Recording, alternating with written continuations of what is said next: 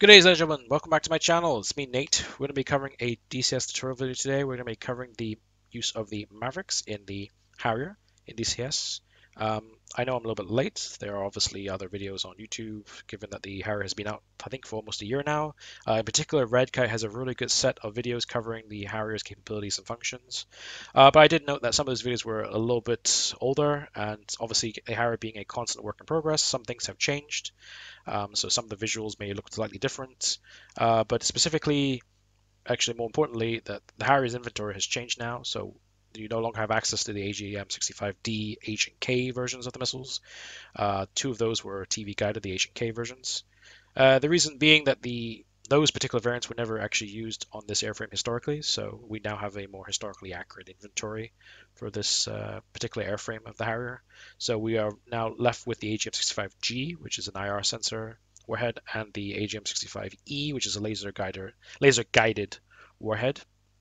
We're going to be covering the G model today, and we're going to be covering both methods of tracking and then launching the G model Maverick. The first method being using the Maverick's own sensor warhead to track and lock.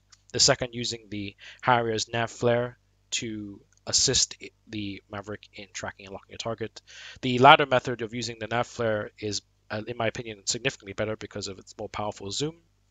But if you want to use a simpler way, which is using the warhead, then this is how to do it.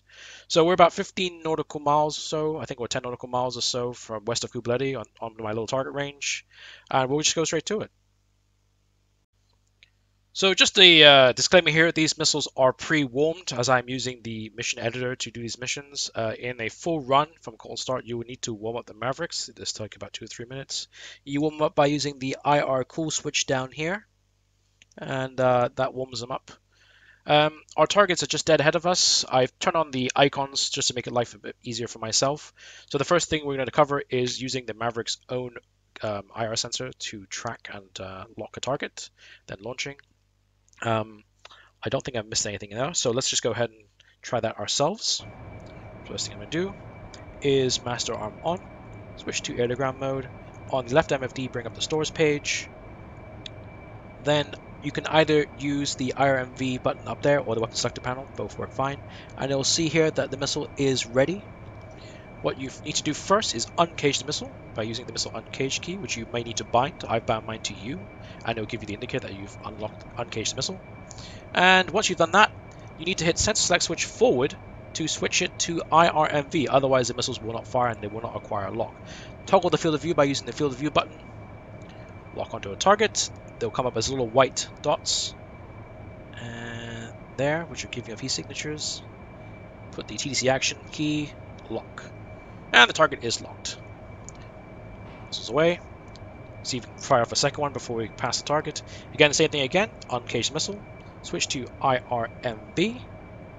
Try and get a lock onto a target. TDC action key.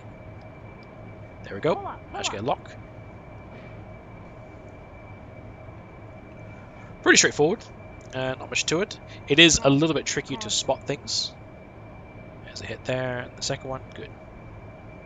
Alright, let's move on to the second method of tracking.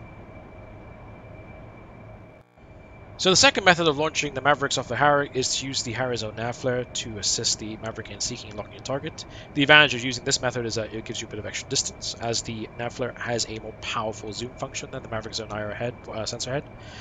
The downside of this, of course, is that it involves a few extra steps. While not being too complicated, it is crucial you get the steps done in the correct order and make sure that you are aware of what your sensors are doing, because neglecting any of this will result in the missile not firing. And especially if you're trying to fire off maybe 2 or more missiles, this becomes a bit more crucial, as the systems you need to be aware of what the systems are doing, so you make sure you can fire the missiles off. So obviously initial stages remain the same.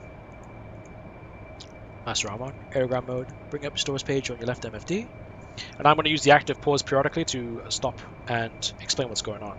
So the first thing you need to do is bring up your right MFD to TV mode, hitting sensor select switch aft. The first one brings up laser search track, which we don't use. Second one brings up TV. Once you've got TV mode selected, bring your flight path indicator down towards your target area, or the target, and TDC action to lock. Pause it here. once you've locked the target, use your TDC button, up, down, left, right, to fine-tune the TV to what you want to lock. Now, at this point, your right MFD is on TV, and the Mavericks will not launch on this mode. So, uncage the Mavericks. Oh, I have to select Mavericks first. Then uncage the Mavericks. Now, you'll notice that they do correspond. They are looking at the same thing. If we put it in field of view, they are looking at exactly the same thing. But as you can see, the zoom function is definitely more powerful on the NAVFLIR than the Mavericks on Warhead. I'm going to unpause and track forward a little bit. Once you've done that, now you cannot lock on this mode because it's TV mode. It will not lock. You need to make sure you switch it over to IRMV. Once this is on IRMV on the right hand side, using the sensor select switch forward, your left display will also switch over to IRMV. Once that's happened, you will be able to get a lock. So that's the TTC action. I've got a lock there. Launch. Now, it's important to note, I'm going to pause it here, very important here, that once you've launched the missile, your TV goes back to INS, which is the default mode. So you need to switch it back to TV to slew the TV around. Again, using the TDC up, down, left, right to fine-tune. Once you've done that, uncage the Maverick, and it will be back on TV mode for both. Switch to IRMV using sensor select switch forward, and that brings it to IRMV for both again. And then you'll be able to get a second lock on the target. And now I'll pause. And then it goes back to INS again. So if I go back to pause, you need to switch it back over to TV to move the target around. Once it's on TV, you're happy with that, uncage the missile, set select switch forward, switch to IRMV, it's locked again. And once you lock it, it becomes a nice little square. Good. So, as you can see, you are able to get a better launch from a distance. But there is a lot going on at the same time, and it's easy to trip yourself up and get stuck. So this takes a little bit of practice, but once you get the hang of it, it does offer you a little bit of advantage in keeping the distance from the target and offering the full Maverick range.